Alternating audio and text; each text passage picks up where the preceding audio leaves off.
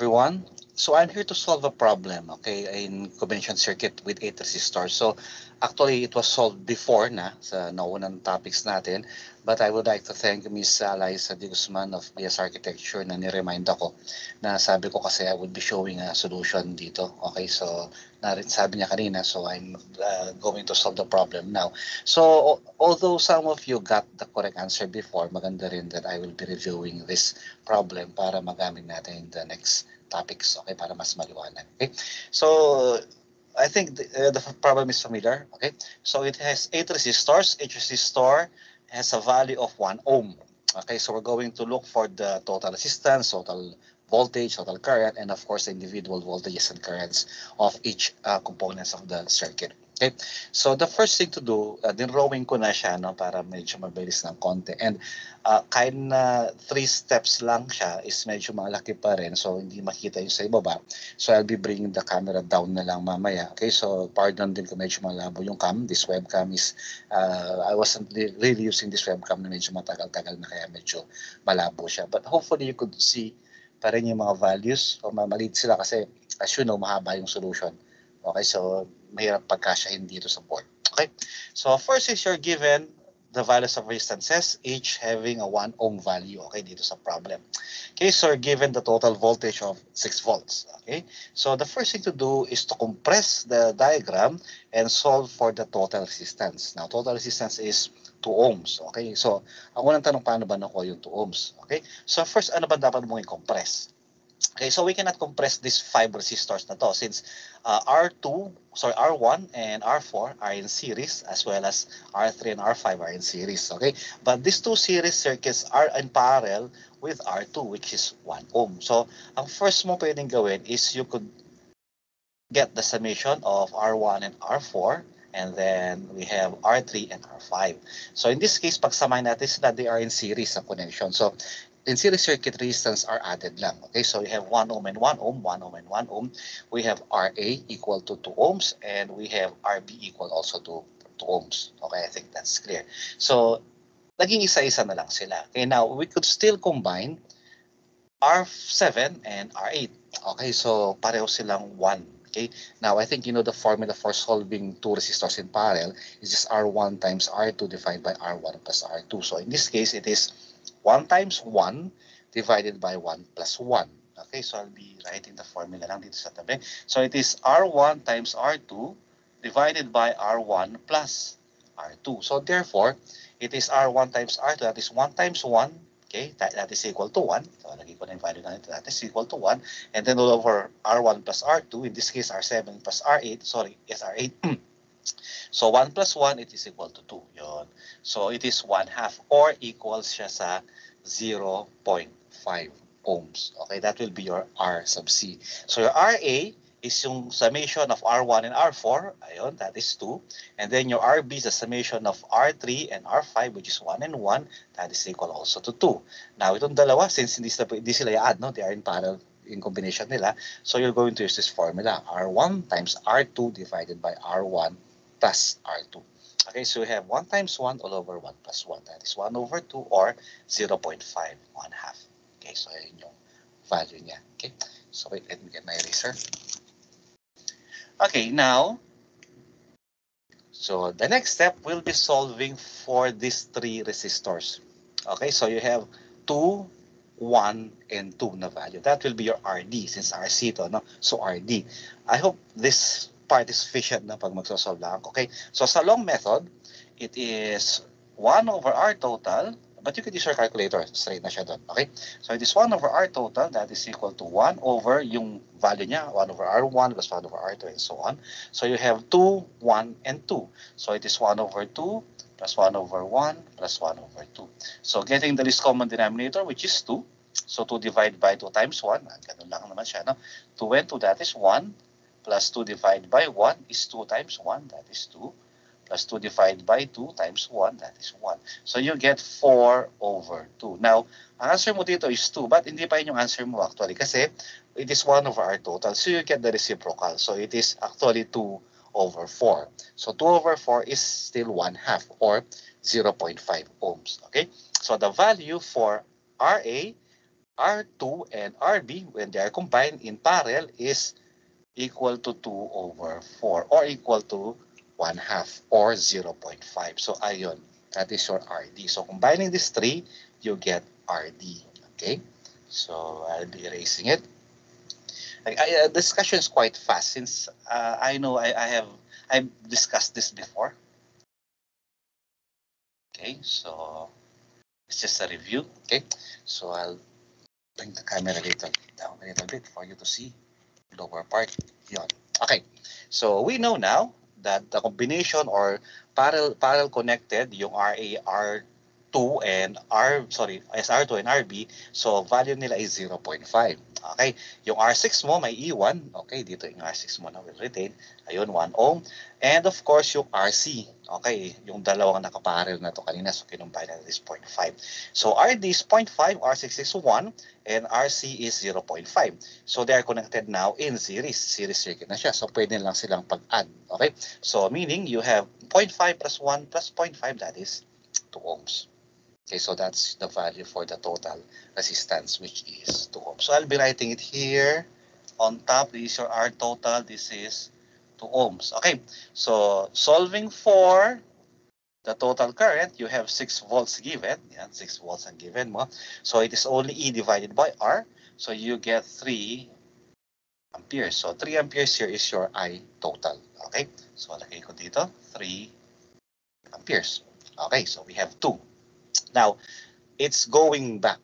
Okay, so meaning alam mo na to. Now, this resistor will be breaking into 3 resistors. So, pag nag-break siya, pag ganyan, so it is still a single circuit. So, isa lang yung flow ng current mo. So, therefore, series circuit to. So, naman ang current nito, this R total, will be the current of these 3 resistors. Okay, so ibig sabihin, if it is 3 amperes, dahil nag-series siya, which is constant ang current, kita mo naman kahit mag-break pa yan ng ilan, isang ikot pang current mo. So ito naman isang ikot, kahit mag-5 pa yan, mag-6 pa yan, ang current mo is isang ikot lang siya. Okay, so isang, kumbaga constant siya. So pare-pareho ang values nila. Okay, so you have here, your ID now is 3 amperes. Your I6 is 3 amperes. Hopefully, you could see kahit medyo mali lang. No? And of course, your IC is 3 amperes. Okay, so you're given now, you have the value for resistances and your value for current. So pwede ka na mag-solve ng mga voltages mo. So for ED, you have 0.5 multiplied by 3. So you have 1.5 volts. Okay, dito rin, it is 3 volts. It is 3 times 1, so you have 3 volts. And finally, 0.5 or 1 half multiplied by 3, it is 1.5 volts. Okay, so this part is complete. Now, meron na tayong R6. No? You don't have to write it here pa. Okay, kasi pareho lang naman ang value. We could write it na dito sa ating main problem. Okay, so your voltage is 3 volts and your current is 3 amperes. Okay, so that is your current value. Okay, now, nandito na tayo, pupunta tayo doon. Okay, kaya lang pag tinas ko yung camera, kindly remember that here, sa baba tayo, no? Sa baba tayo. Unahin ko na to since yung mawawala. Okay, so yung EC and IC mo are the same. Okay, lilipa lang naman dito. Okay, ang EC and IC. Now, dito tayo para mas nakikita pa to. Huli ko na yung nasa taas since yung camera is papanig ko na naman. So, para kita tong parehong nasa baba. So, meaning your RC here breaks down into 2 resistors. Okay, now the connection of the resistors are in parallel. Okay, therefore, what is constant na parallel circuit? Voltage is constant, meaning whatever the voltage of this RC here is equal to the voltages of R7 and R8. Okay, so you have 1.5 volts for this resistor, meaning pareho din ito since ang break niya is parallel. Okay, so you have 1.5 volts and 1.5 volts. Okay, so meron ka ng resistance and meron ka ng voltage, so you can solve for the current. It is E divided by R. So it is 1.5 divided by 1. Okay, that is equal to 1.5 amperes and 1.5 amperes. So far, we got the value for R7 and R8 and R6, and of course, the total current and the total resistance. Okay, so papanik ko yung cam sandali for you to see. It's quite hard na kung maliit yung ating area for solving. Yan, kita pa rin yung values. Okay, so kita pa naman. Okay, so dito tayo sa RD. Okay, now your RD breaks into 3. Okay, tatlo. Now, ang RD mo na yan, from 1 resistor to 3 resistors, anong circuit sila? They're connected in parallel. Therefore, your constant is your voltage. Okay, so isang break niya is pag ganun. Okay, so meaning whatever the voltage value of RD is the voltage of each of the resistors here. So your RA now, wait, I don't think my mic will reach. Okay, so your RA now is equal also to 1.5 volts. And your E2 is 1.5 volts, and your EB is 1.5 volts. Okay, so you're given your resistances and you have your voltages now. You could solve for the currents. Okay, so your I here, IA, sorry, IA. Hindi yata kita masyado. Baba ko na lang siya dito. Okay, IA, yun. So it is 1.5 divided by 2. So that is 0.75 amperes. Okay, likewise dito sa baba, it is 1 only. So 1.5 divided by 1 is still 1.5 amperes. Okay, and then here it is 1.5 divided by 2. So it is 0.75 amperes. Okay, so yung R6 mo is okay na, meron tayo dito. Now you could write the value now for your R2. So you have here, your E2 is 1.5 volts, and then your I2 is 1. It's why, yes, it's 2. It should be 2. Hey, wait. It's nasa ibabaw siya, sorry. Ito pala yung 3. Okay, nasa ibabaw siya. So, E2 mo is 1.5 volts and your I2 is 1.5 amperes. Okay. So, yan ba? Nagkamali ako ng pagkasulat dito. Okay? So, it is 3. Yan. Doon yung 2 mo sa taas. Okay. So, okay na dito. You have only 4 resistors left. Okay? So, your RA now, can you see it still? Yes, be seen. So, your RA now breaks down into 2. Okay, so from here, naging dalawa siya, the circuit is series. Okay, therefore, whatever the current value of this resistor, which is RA, is equal to the currents of these two resistors, which is equal to 0.75 amperes. So 0.75 amperes, 75A, and 0.75 A. Okay, so we just multiply to get the voltage, R times I, that is your voltage E. It is 0.75 volts and 0.75 volts. Okay, so likewise, the lower half naman dito in the middle. So we have, again, RB breaks down into 2, which is a series circuit. Therefore, kung series siya, ano man ang current nito is the same current as R3 and R5. So this is equal to 0.75 amperes and 0.75 amperes. Okay, now solving for the voltages, it is just 1 multiplied by 0.75. So that is 0.75 volts and 0.75 volts. Pardon ko, di masyado maintindihan na maliit siya. No? Okay, so I think we got them all. Now, how do we check?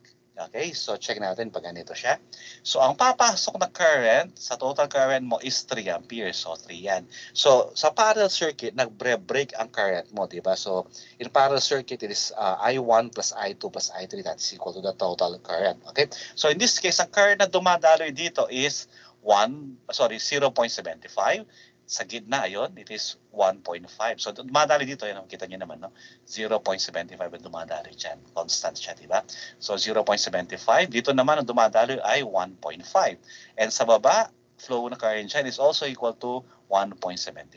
So, 1.75 plus 1.5 plus 0.75 is equal to 3 amperes din. So, 3 amperes ang lalabas dito. Siyempre, pag umaba yan, ayun, siyempre tatamaan yun, 3 amperes pa rin yan. Okay? Now, yung 3 amperes na yan, papasok naman yung 3 amperes na yan dyan. So, magbe-break na naman sa dalawa. So, 1 here and 1 here. So, dapat total niya is 3. So, dito sa baba, ang current mo is 1.5 and then dito naman is 1.5 din. So, pag pinagaan mo yan, that is equal to 3. So, 3 ang pumasok, naghati sila, that is 1.5, 1.5. And of course, pag lalabas sila dyan, 1.5, 1.5, lalabas yan, that is also equal to 3 pa rin dapat. Okay, repeat. Pagpasok ng current mo, that is 3 amperes. They break down, it will break down into 3. So 1 is 1.5 in the middle, and then 0.75, 0.75. So yung 3 mo na yun na break into 3, tamang-tama. It is equal to 3 amperes. Paglabas niya, 3 amperes siya. Pagdaan niya dito, syempre, dapat kung 3 amperes yan, wala namang junction. So 3 amperes pa rin. So may kita mo yung answer mo, 3 amperes. So tama. Then magpasok niya rito, it will break again into 2, 3 amperes. So tama-tama, ang hati niya, yung gitna, is 1.5 and 1.5. So tama-tama rin yung papasok yung 3, nag-adi sa dalawa. Paglabas niya rito, it is still 3 amperes. Okay, so that's how to, parang simple checking lang naman yan. Okay, so you're familiar with the problem. It's just a review. Okay, so for those who didn't get it the first time, at least you could watch this video and then you could rewind it or repeat it dun sa part na hindi mo naintindihan. Okay, so I think that's all. Okay, so hopefully this video helped you to understand this problem better. Okay, so I think that's all, and have a nice day. A good day to everyone.